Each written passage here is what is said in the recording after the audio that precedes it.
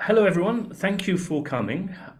My name is Anatol Lieven. I am director of the Eurasia program at the Quincy Institute for Responsible Statecraft.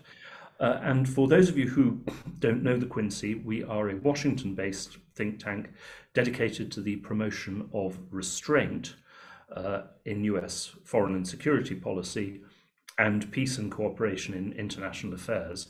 And our underlying philosophy is opposed to the pursuit of US global primacy by military means. I'm very happy today to introduce this panel on a matter of vital importance for the world in general, climate change, and of especial importance to certain countries around the world that are most particularly endangered by the effects of climate change for local geographical, water, and social and economic reasons. I will now hand over to my colleague, Adam Weinstein, to introduce the panel. Thank you, Anatol. And for the listeners, I'd also like to recommend Anatol's book, which he published in 2020 called Climate Change and the Nation State, The Case for Nationalism in a Warming World. And he actually highlights the threat of climate change to Pakistan in particular in that book. So you should check it out. And now to introduce our two esteemed guests. First, I'd like to introduce Mr. Ambassador Masood Khan. He's currently Pakistan's ambassador to the United States. Previously, he was the president of Azad Jammu and Kashmir. He has also served as ambassador to China, as spokesman of the Ministry of Foreign Affairs, and as the permanent representative to the UN, among other diplomatic posts. We are also joined by Mr. Steve Renesky. He is the director for USAID's Office of Climate and Sustainable Growth in the US Embassy in Islamabad. He's held other various roles within the agency, including division chief for the Office for Civilian Military Cooperation, deputy director at the Office of Economic Growth, and a position in the US Embassy in Kabul, among other roles. And before we begin, I'd also like to take a moment to express my sympathy and condolences to the people of Pakistan for the horrific attack that occurred at a mosque in Peshawar near the police lines area by terrorists who know no limits of evilness, and especially to offer my condolences to the family of those police officers and other worshippers who were killed. But that is a conversation for another day. So today we are going to talk about climate change. And I'd like to begin with you, Ambassador. If you could just give us a readout of what the current state of the situation is in Pakistan a couple months after these floods. Well, of course, the intense fury of the floods has passed, but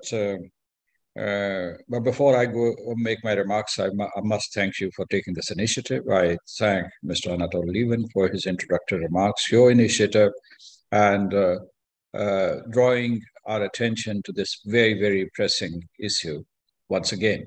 And I want to thank you for your message of condolence to the people of Pakistan and to the victims of this dastardly terrorist attack. So thank you so much. Again, going back to your question, I would say that waters have receded, but not from all places.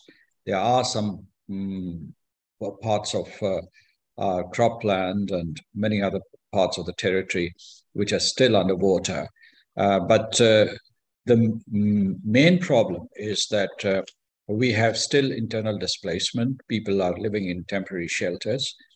And we have this huge task of rebuilding destroyed infrastructure in these affected areas. And there are many other related issues like waterborne disease, or we have educational infrastructure that has collapsed. And we have myriad challenges because at the peak of the floods, 1/3 of the country was underwater. The size of Switzerland itself, where Geneva conference was held on resilient Pakistan. So I think that the situation is still dire, and we're living with the consequences of these epic floods last year.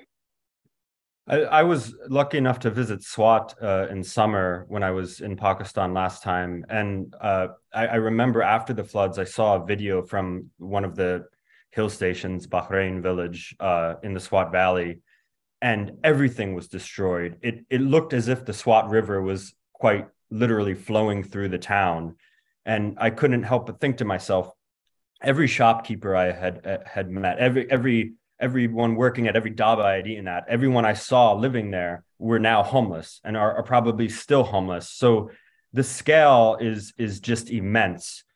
What do you think are the top priorities for Pakistan in the next year? Well, the top priorities are recovery, rehabilitation, and reconstruction. And let me tell you that within these three clusters, our priorities are that we have to restore lives and livelihoods. Then the second priority is that we have to create new economic opportunities for people, because lots of people have lost their jobs or their homes or their, in certain cases, villages and townships. Then the third is that we have to adopt a policy which includes everybody. They're a policy pursued on the basis of social protection and social inclusion. And the fourth priority is infrastructure development, because our critical infrastructure in all these areas was badly damaged or just disabled completely. So the maximum costs would be incurred on rebuilding infrastructure. While we do that, we would also focus on macroeconomic stability of Pakistan, because these two things, reconstruction and revitalization of our economy, they must move in tandem. Thank you for that, Ambassador. Mr. Renesky, I'm going to ask what might be a dumb question, and I think I know the answer, but I want more perspective for the viewers. Why should Americans care about this climate crisis in Pakistan? The images are terrible. The human effects are horrible. Any person with a heart, of course, is going to care, but Americans have many problems. Why should the United States focus on this climate crisis half a world away? First of all, thank you for the question, and also thank you for convening this very important conversation at Quincy Institute. I really thank you. Also, my warm regards to you, Ambassador Khan, for being here with me today. This is an honor. And to get to your question, Adam, really, climate change is one of the biggest transnational challenges of our time, and the effects of climate are felt really by everyone in the world. And the investments and sacrifices that are needed to address climate change are shared by both Pakistanis and Americans. And so, this is a common theme that we see. For example, we just launched a California Punjab state partnership, and state of California is experiencing its own climate impacts, as well as some of the provinces here in Pakistan. So this kind of building bonds between the two countries and building communities around how to tackle a crisis as it happens, prepare for the next one, and then also, as the Ambassador said, rebuild. Rebuilding lives and livelihoods. It's very important, and I think most U.S. citizens can identify with that. Those who are especially living in sort of climate-affected zones in the country. And also the other thing that's really important to keep in mind is that as recent history has taught us, things that happen in one part of the world can affect us in the United States. And so things that have happened here in the past, when you have instability brought on by either man-made or natural disasters, the ramifications and ripples can go all the way down to the local level in the U.S. And so that can be in the form of refugees, that could be in the form of insecurity.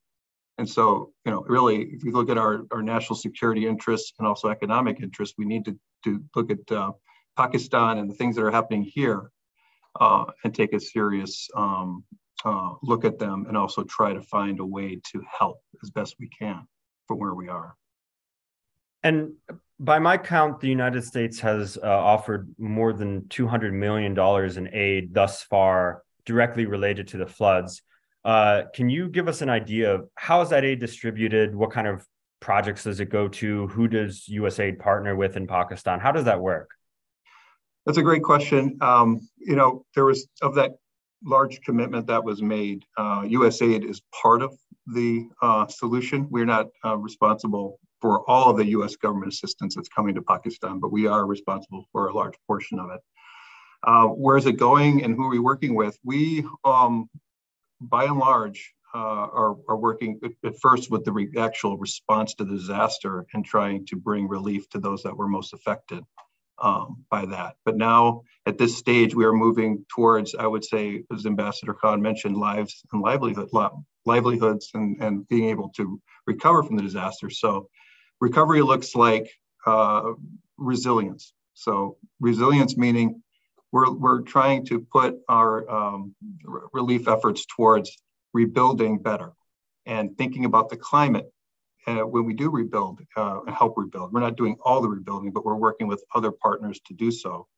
And we're working with, particularly with non-governmental organizations, UN partners, and in places affected by the disaster to build, with adaptation in mind. So building higher up off of the floodplain, providing agricultural inputs, which are resilient to both drought and flood. Now we've experienced flood.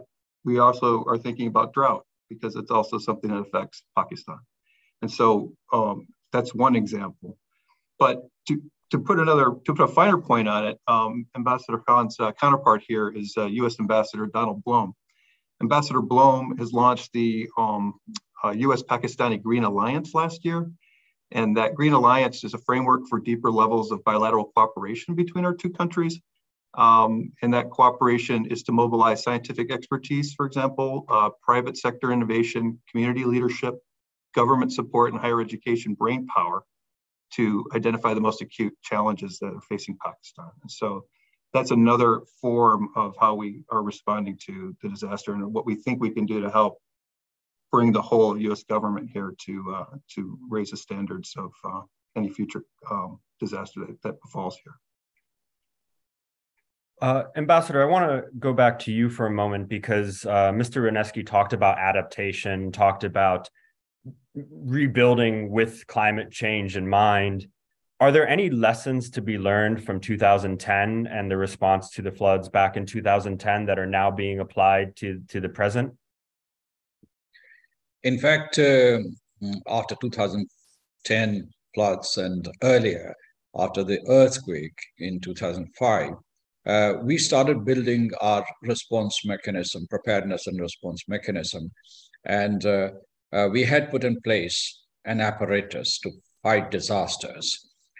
We were prepared for disasters, but not on a scale like the last floods.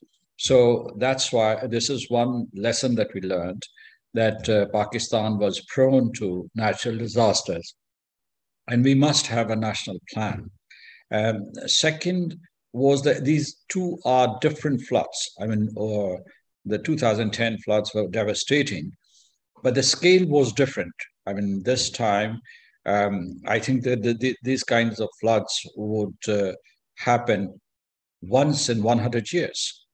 And so that's why we call them biblical floods, because they were downpours and they wouldn't stop at all. I mean, there were a number of factors. For instance, these floods were caused by forest fires, heat waves, glacial melt, depressions in the Arabian Sea. They all culminated in these downpours, torrential downpours. And the amount of water that was there was completely different, because there was this lake on the Indus River, which was 100 kilometers long and 10 kilometers wide. And this was spotted by European Space Agency.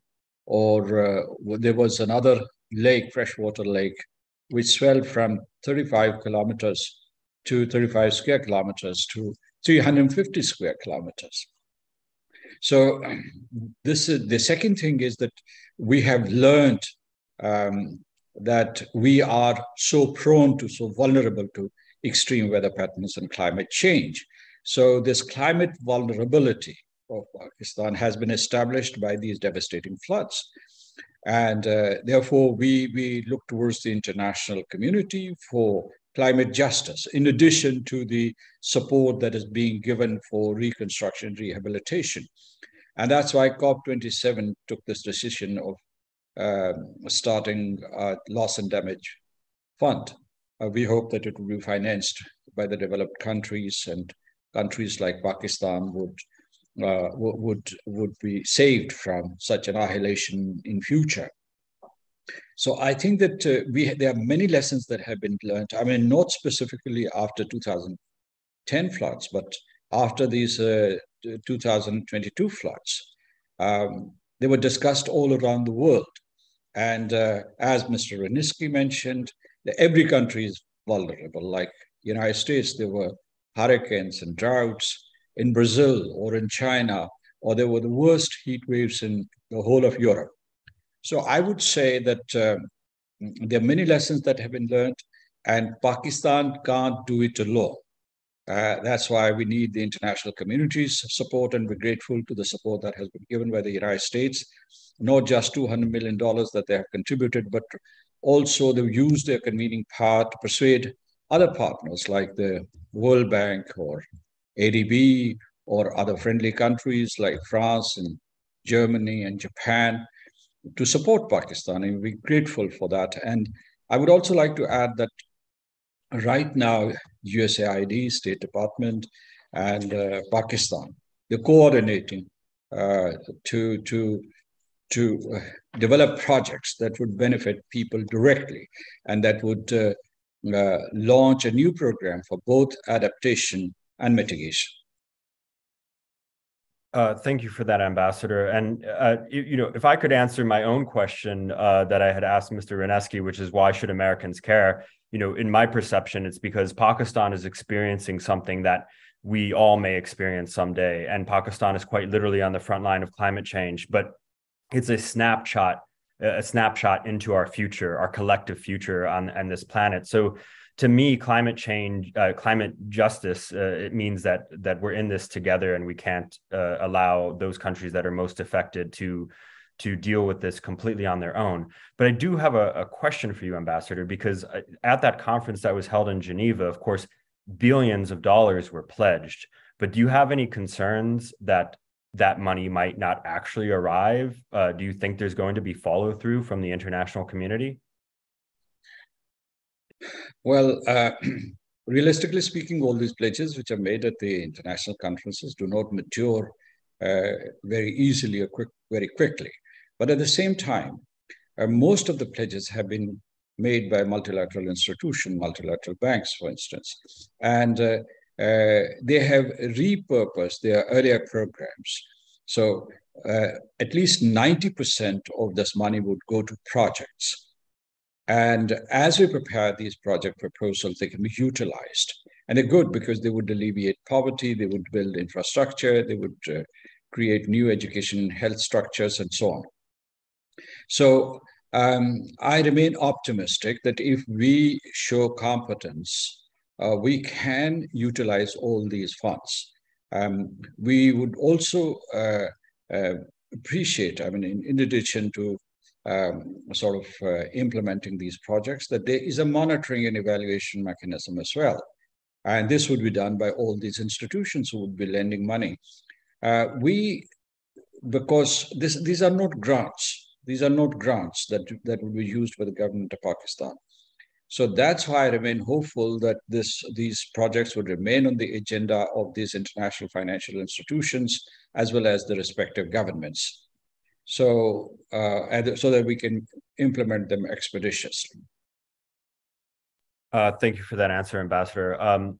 Mr. Reniski, I think there's a commonly held belief, perhaps outside of government, and it may be incorrect, but I think there's a commonly held belief that US aid prefers to not engage in infrastructure, or perhaps more broadly, the United States doesn't like to invest in infrastructure from an aid perspective.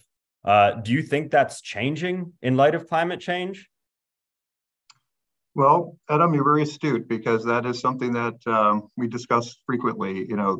Should we be should our foreign assistance include infrastructure?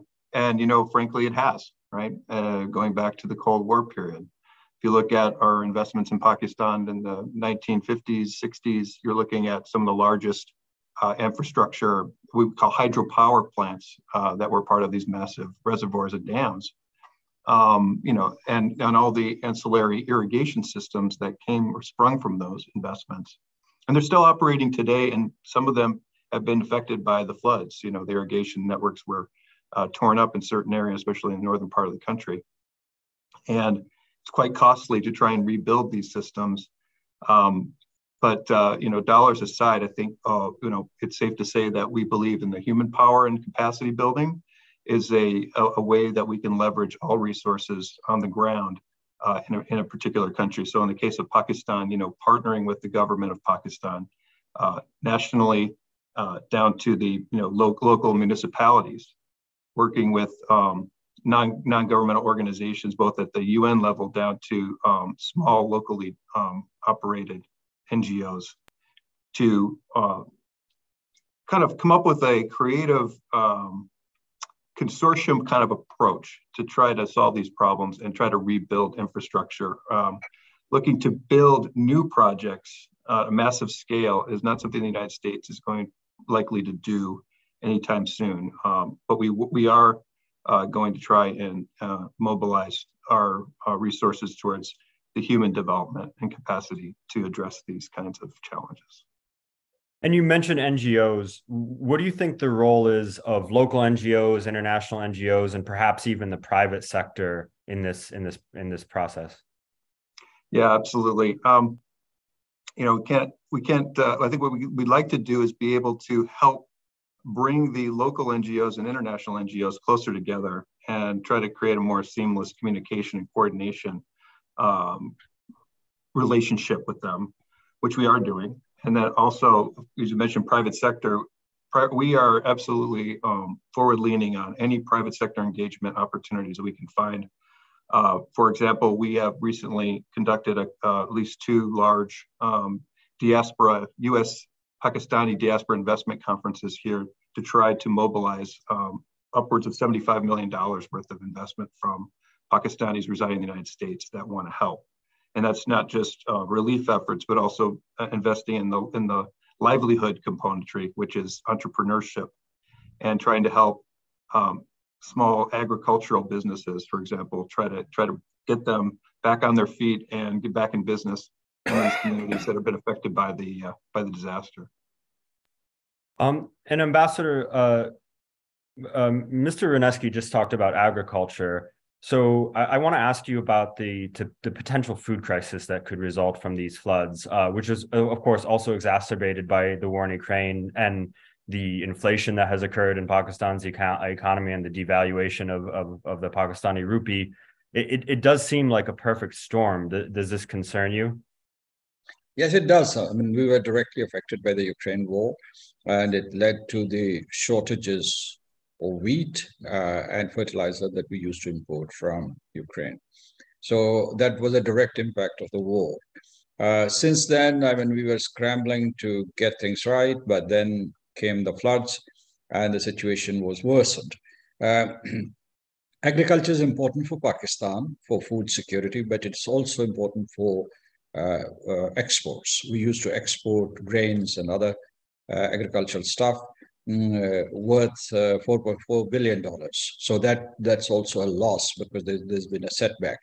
I would say, responding to your earlier question, where the United States can help us and whether or not it can help us with infrastructure development, I think that it can help us with the transformation to renewables, wind and solar power, for instance, and DFC, Development Finance Corporation, which is an arm of the US government. It is already active in this field in Pakistan. They have contributed to solar and wind power in Pakistan. This is important for adaptation. This is important for embracing new technologies, which would help us build a resilient Pakistan and build our resilience to respond better to future disasters. Now, the model can be there can be three categories. I mean, I would say that one can be public-private partnership, which can be supported by the United States. There could be private sector, only private sector-led projects. And the third is civil society-led or supported projects. And they should focus mainly on social protection.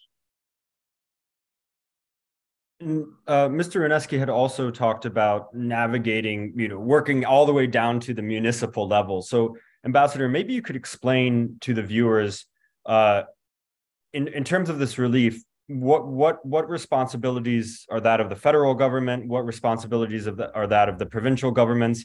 How do the provinces and the federal government work together in this relief effort? And how can the international community navigate that? Well, I think that the federal government's main responsibility is coordination, and the bulk of the work would be done by three provinces, which is Sindh, Balochistan, and Khyber Pakhtunkhwa, which were hardest hit. And their governments are responsive to different challenges, and they are ready to absorb whatever help comes to them. And they have to kickstart these projects because, as I mentioned, that hundreds of thousands of people are still in temporary shelters. And there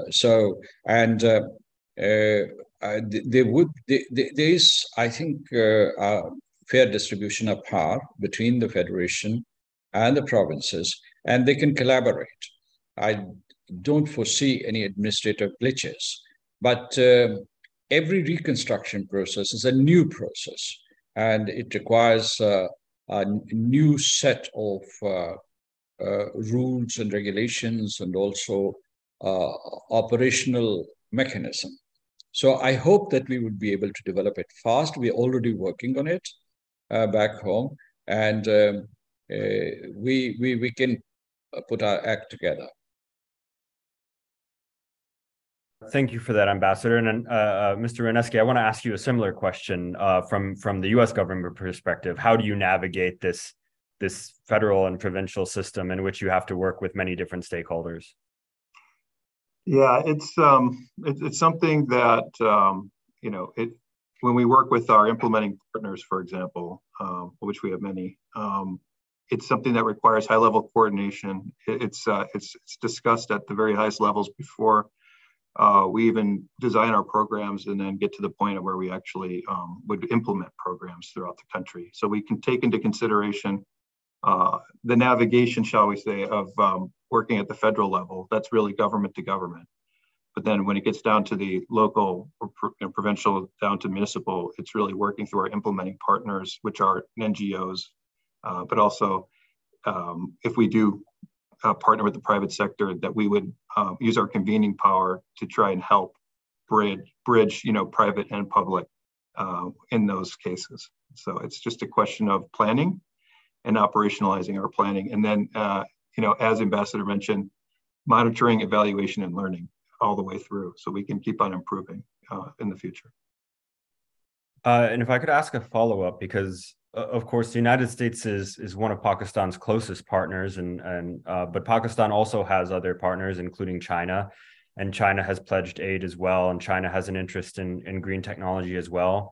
So is this something where there's any potential for coordination between China and the United States, or are these very much parallel efforts towards the same goal, but not any coordination beyond that? At this stage, it's very much parallel. We find that we have plenty of work on our hands. We have partners that we are working cooperatively with right now, and if other countries in the region are here to help, then we would definitely support that.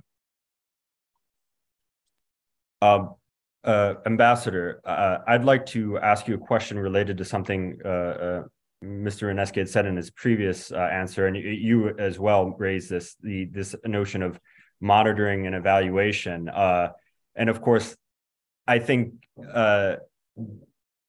we all know that there's critics of the Pakistani state or of the provincial governments or particular political parties, and this criticism, tends to go something like, okay, all of this aid is going to flood into Pakistan, but it's going to be mismanaged, it's going to be misused, money is fungible, perhaps the aid will be used for flood reliefs or perhaps it won't. What do you say to these concerns that frankly come from within Pakistan and also from outside Pakistan? Well, it depends on what money we are talking about. If we are talking about money that is tied with certain projects supported by, let's say, the World Bank or the ADB, it is their responsible to monitor how that money is used. And the government would collaborate. If there are pure grants which have been handed over to the government of Pakistan, we would even then welcome any support, any monitoring mechanism. So I think in any post-disaster situation, when humanitarian assistance is funneled to a particular community, there are these charges of corruption. But I think that the government of Pakistan and all the institutions, provincial institutions included, they are committed to transparency and accountability because we do not want to give this impression to the international community that somehow this aid coming or this assistance coming for flood relief, flood response and reconstruction is not being properly used. So I think that there are ways of, if we have learned lessons from the past, we must have learned some lessons to evaluate and monitor how these funds are used. And we would be glad to work with the international community and the donors who made these pledges to us. Thank you for that answer. And Mr. Renesky, how does USAID monitor its own aid and the way it's actually used? Because of course, USAID has also been criticized in the past of inefficiencies, fair or not fair. How does USAID ensure that it's spending the American taxpayers' dollars in a responsible way? So, USAID and other U.S. government foreign assistance providers, we all adhere to very strict guidance, rules, and regulations brought by the our respective inspector generals. And so the IG, at the end of the day, sets the tone for how we are going to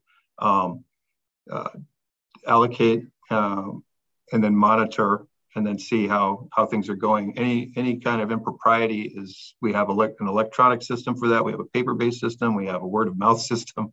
There are many ways for people to report impropriety. We are always, as a learning organization, trying to figure out new ways to be able to identify areas where we think that our money's not being spent the way that it was intended. And so I can just, assure folks here that we've learned a lot in some of the large scale investments we've made in the region and in Afghanistan, Iraq, other places. We bring that to bear here in Pakistan in the current situation and in future situations. Thank you for that. Ambassador, I want to zoom out a bit and ask a bigger question. Because when these floods hit Pakistan and I was looking at the scale of this damage, I couldn't help but think, this damage is well beyond what any terrorist outfit could ever dream to accomplish. And for 2 decades, in many ways, the U.S.-Pakistan relationship was narrowly focused on the war on terror, and huge sums of money went into combating that threat. And of course, it's a real threat, as we were reminded yesterday. And yet, I can't help but wonder, in some way, has the occurrence of these biblical floods, as you called them, Ambassador, put into perspective U.S.-Pakistan relations? Perhaps is it a wake-up call that there are other issues, there are bigger issues, and that U.S.-Pakistan relations should be broader than they have been in the past if we're going to deal with what Prime Minister Sharif called the problems of the 21st century? Well, I think that the United States-Pakistan relationship is important. It has been important and strategic for the past 75 years. We have fought wars together, and we have made peace together. So we have been partners in peace and war. What I want to say here is that countering terrorism is a priority. because it's a potent threat, it's an existential threat, and it hasn't disappeared, as was evident from the horrific attack that took place yesterday. So this is one thing we must realize. The second is that Pakistan and the United States, after the withdrawal of US and NATO troops from Afghanistan, has to recalibrate their relationship. And while these subjects like strategic stability or stabilization of Afghanistan or counterterrorism would be important, we would also be devoting a lot of time to green technologies, agriculture, cooperation in green energy. We would be talking about trade and investment. There's huge potential for that. And earlier you had asked a question, why should the United States care? And we have been strategic partners for a very long time. The United States is looking for allies all over the world. In the emerging global scenario, Pakistan has been a steadfast ally. And if this kind of flooding happens in Pakistan frequently, and Pakistan's infrastructure is not built on solid foundations, there would be volatility and instability, and that would hurt United States interests as well. I mean, in addition to the common humanitarianism that we invoke in such situations. If I could go a little back about the question of monitoring and evaluation, I would say some of the organizations have their own monitoring mechanisms, for instance, WFP or UNICEF or UNDP or WHO. And the key would be, I think that this time the key would be that we go to the grassroots communities and there should be local and municipal and provincial monitoring mechanisms as well. It's a difficult challenge, but I think that we should continue to monitor this proper utilization of this funding that comes. And if I could ask you to delve a little more into one of the points you made, which is that this climate crisis and this flooding could drive insecurity in Pakistan. What do you mean by that? How do you think that would play out, and how can that be averted? You see, when we would talk about, I mean, the entire world is talking about climate change and the threat that it poses to both developed and developing countries. The entire planet is vulnerable. Climate scientists established, in case of Pakistan, that this was climate-induced disaster that occurred in Pakistan. And there's this organization based in United Kingdom. It is called World Weather Attribution. And they established that at least 50% of what happened there could be attributed to climate, directly to extreme weather patterns. So if that's the case, there are two immediate corollaries. One is, of course, that the world has to take responsibility. It's not just one country. Today it is Pakistan. Tomorrow there would be another country in South Asia or any other part of the world, Latin America, Africa, small island states. And the United States being a superpower, leader of the present world order, it must take responsibility. And so the other thing is that it threatens, imperils security itself. I mean, these floods like these or other extreme weather events, they disrupt A, security, B, economies. As we have seen, I mean, the planet is so interconnected. All the countries of the world are so interconnected that what is happening in Ukraine is not confined to, you can't circumscribe it just to Europe. It has sent shockwaves around the world. So if something worse happens in Pakistan, God forbid, it would affect South Asia, the entire neighborhood, and the world at large. Thank you for that answer, Ambassador, and I hope the world is paying attention to that. I just want to remind the viewers who are registered and who are actually in Zoom, you can submit your own questions via the Q&A panel if you have questions, and if they're good questions, I'll try to raise them in the last 15 minutes or so that we have. But Mr. Renesky, this next question is for you, and I'm going to shamelessly pitch a podcast that Quincy Institute did with Tabadlab, which is a think tank and advisory firm based in Islamabad, in which we interviewed former US and Pakistani diplomats about the relationship. In fact, we even looked at the 2010 floods.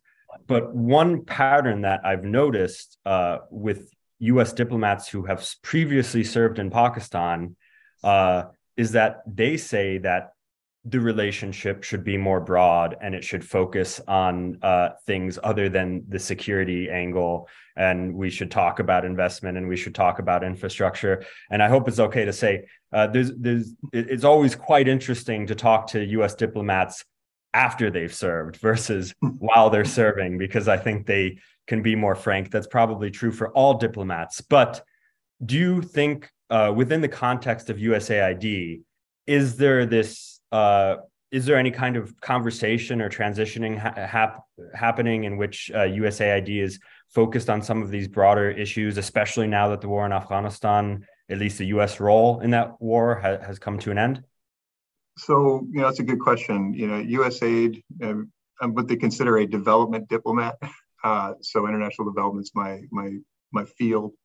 But we all within our within the embassy here in Pakistan, we've all read the U.S. national security strategy. We all understand, the importance of Pakistan in that strategy. This is a highly strategic, geopolitically challenging area of the world. And also adding to that challenge, we have the climate impacts as well. And so, really for us to maintain our moral imperative to help those in need and our economic interests, Pakistan is a vibrant country with incredible opportunities economically to trade with the United States. There's amazing, I would say, underdeveloped opportunities to invest in Pakistan that we're trying to, in our economic growth and climate and sustainable growth, I should say, office, we're trying to identify those opportunities and come up with programming to help harness what we can from them for public and private benefit. And then there's also the security aspect that you mentioned. Our Pakistan's prosperity and peace in Pakistan is also reflects on the United States writ large. We benefit from a stable Pakistan. And so our work here at USAID is to help make Pakistan a success as much as we possibly can in order to create conditions for a long-term peace and prosperity between our countries and in the region. And so, just a couple of things I want to highlight just to put something to those words is that, we really are trying to effectively manage Pakistan's water, agriculture, and energy resources because we know those are really crucial to the country's growth and development. And so we're trying to be more focused on strategic opportunities in those areas. So obviously water, agriculture, and energy are part of the Green Alliance I mentioned at the top of the conversation. What are we doing? We actually have a couple of activities in the works right now that are in design that we hope to be able to put out and tender for organizations to compete for, which would be around what we're calling climate smart agriculture, which is trying to come up with ways, mostly locally driven innovations to help solve some of these agricultural sustainability issues, including reducing carbon emissions, so mitigating methane at the dairy farm, for example. Supply chains, green shipping is another area that we're interested in. Like, how do you reduce the emissions from the whole supply chain and trade? and also looking at investment opportunities in light of the current economic situation. How do we make Pakistan or help Pakistan be an interesting investment target for US investors? And so I mentioned earlier as well, the diaspora are critical to that conversation.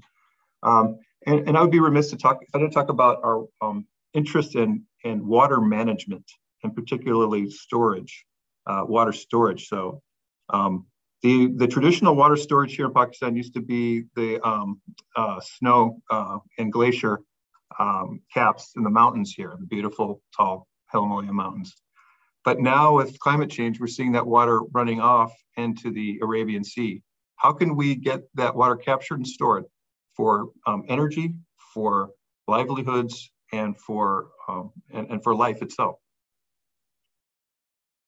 Those all sound like incredibly interesting projects, and projects that will actually improve people's lives. So it's great to hear that they're being pursued. You did mention the economic situation, and we do have a viewer question, which is that, as has been alluded throughout this panel, Pakistan is undergoing a severe economic crisis, and it simply doesn't have the money available in this moment to sort out infrastructure development, as you know, so far as addressing climate change. So without significant international aid, you know, can Pakistan sort this out? And how confident are you that the aid is going to come through? I don't just mean from the United States, but I mean from the international community. I'm supposed to respond to that question. That was actually for Mr. Renesky, but Okay. you know, it would be appropriate for both of you. So if you have some thoughts, Ambassador, that was my fault for not specifying. But if you have some thoughts, please share them. Your Excellency, if you want to go for it, yeah, please do. No. Well, what I want to say is that it is primarily national responsibility. I mean, if the world doesn't help us, we would mobilize all national resources to respond to this challenge. And we have to invest in resilient infrastructure. However, I mean, these pledges have been made. I mean, as the Prime Minister of Pakistan said, that the pledges that were made on January the 9th in Geneva exceeded our expectations. We had said that, you know, our immediate need was $16.3 billion.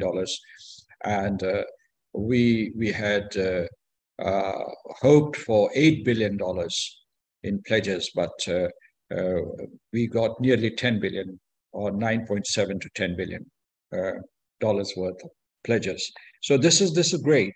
The international community responded generously. Your question is that if we don't have that money, that's a bit of hypothetical, but I would say that if we don't have that kind of money, will we manage? We will manage it with difficulty. I mean, we'll probably have to use all our wherewithal and ingenuity to develop this kind of infrastructure. But Pakistan is not an island. I mean, we have relations with China, United States, the international financial institutions, other friendly countries. And what was mentioned earlier, that Pakistan should not be seen as a country which only needs to be helped. It is a country which has a lot of promise, growing. I mean, there's another story. I mean, there's this story which covers floods and devastation and destruction. But there's another story. We have growing middle class, estimated to be between 80 to 100 million. We also have youths. Most of it is being educated. I mean, hundreds of thousands of graduates are coming out of the universities. They're joining Pakistani market, and they are being absorbed by the international markets. So, and this youth dividend and this youth bulge that we have, and the other cohorts that you had, demographic cohorts, they should make Pakistan an attractive destination for investment for the United States, for other countries as well. Now, this is not something futuristic. This is happening already. Mr. Renesky referred to the diaspora community here in the United States. They are investing heavily in Pakistan, and there are about 80 American enterprises already investing in Pakistan. Some of them are conglomerates, and they're supporting about 1 million households, and they employ directly 150,000 people. So it's not that Pakistan has become totally dysfunctional because of these floods. We're confident, we have resilience, we've demonstrated resilience in the past, and we'll make it. Rest assured, we'll make it. It's a nation that has